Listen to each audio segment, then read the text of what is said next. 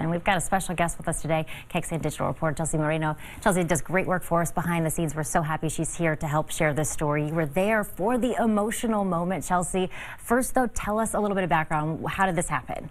Yes, Sydney. So it seemed the whole room was fighting off tears today. It's been about 8 years since Daniel Alcantar's parents passed away. Now, him and his siblings were left with their father's pickup truck, but it was totaled after a crash a couple of years ago. So today, Daniel was surprised with that same truck. Now completely restored. It has a new motor, some brand new rims.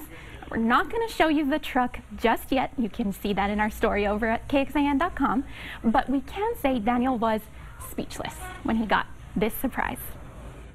I was just shocked. I was like, it can't be true. I didn't think it was real.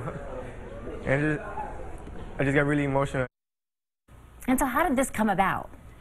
So it all started with his mentor. He met her about 5 years ago when he was in elementary school.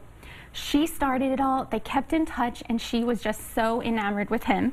So she got in touch with the donor, and that they were well connected with Caliber Collision, who has a program. It's called Recycled Rides. Started it back in 2012, and they've helped many, many people. They've restored many vehicles. They work a lot of the times with military families, but once they heard Daniel's story, they were just... It is such a good story, and I can't wait to see the truck. And if you want to see the truck, you're going to have to go to our website, KXAN.com. Can't wait to see it. Chelsea, thanks so much. Thank you.